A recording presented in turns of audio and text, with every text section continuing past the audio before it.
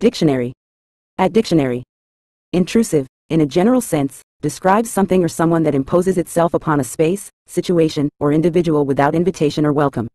It suggests a tendency to encroach upon boundaries, whether physical, social, or emotional, often disregarding the autonomy or preferences of others. This term can apply to behaviors, traits, or characteristics that disrupt normal functioning, privacy, or peace. For example, intrusive thoughts may intrude upon one's mental space, unwanted advertisements may intrude upon one's online browsing experience, or an intrusive person may impose themselves into conversations or situations without consideration for others' wishes.